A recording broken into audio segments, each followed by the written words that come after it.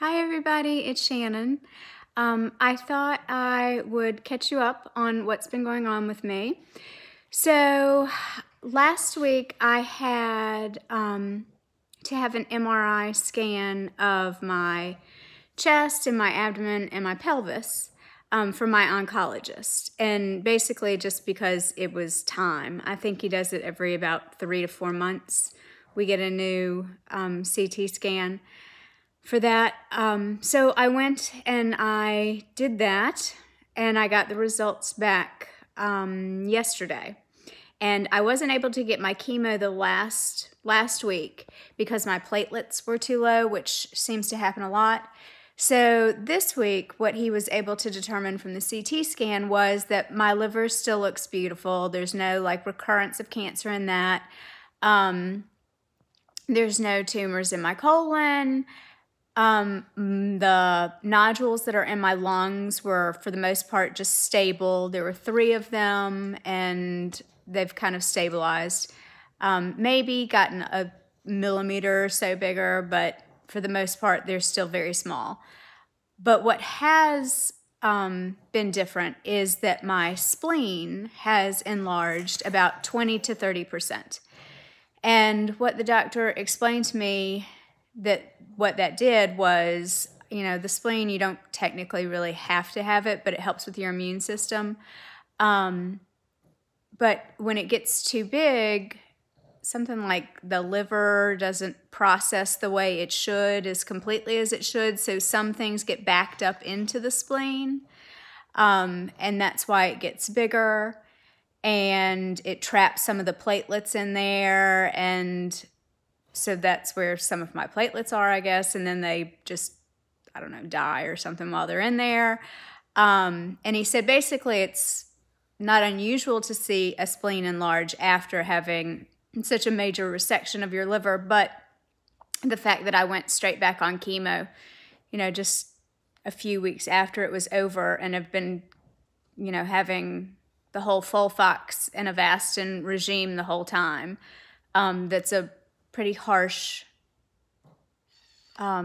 chemotherapy regime, especially with the oxaliplatin. That's the really harsh drug that's in there.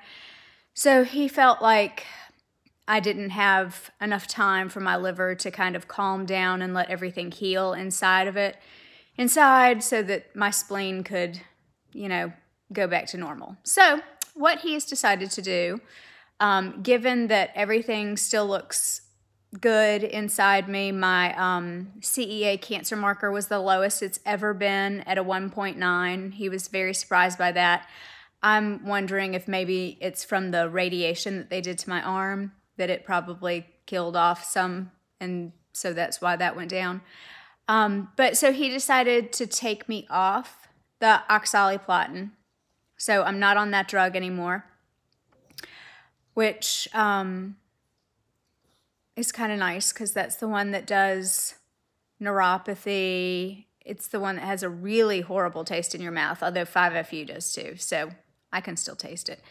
But it did have one kind of weird side effect, which was my own fault.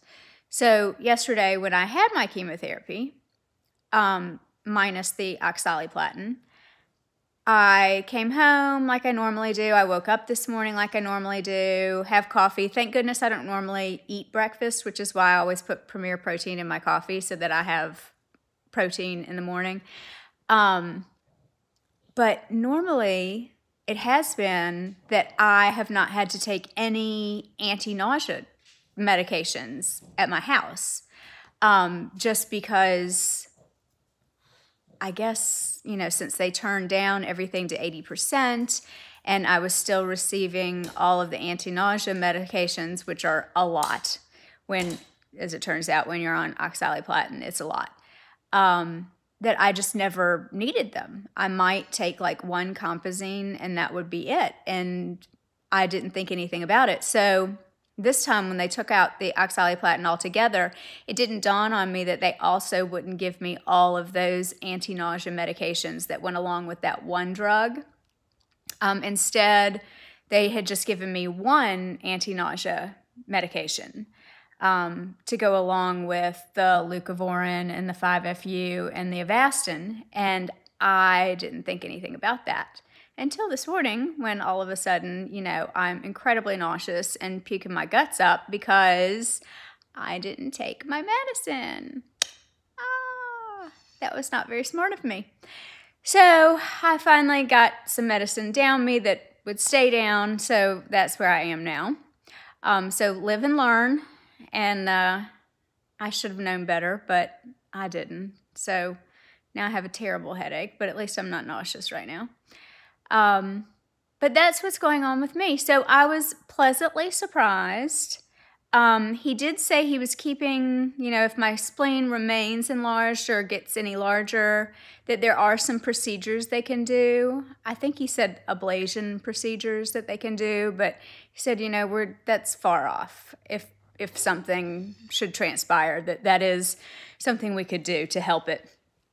I did tell him I did not want to do anything yet because I'm just still trying to get over this past arm surgery. The physical therapy went really well. I think that's helping a lot, actually. Just doing the home, you know, exercises that they gave me before I go back the next time. I really do think that that's stretching things out and helping quite a bit. Unfortunately, you know, it does hurt. I mean, that's just the fact of life, but I guess you just suck it up and deal with it, because I would rather be able to get my hand over my head than, you know, deal with what I've got now. So, in a nutshell, that's me. I was super excited about my cancer marker being a 1.9. You know, an enlarged spleen doesn't sound good, but it doesn't sound too terrible. The fact that the cancer hasn't reoccurred in my liver still, I'm so thankful for that. So we'll keep on going, and I'll have more PT, and I will definitely be taking my medications on time. So that's about it from here. Everybody, stay strong, be positive, and I'll talk to you later. Bye.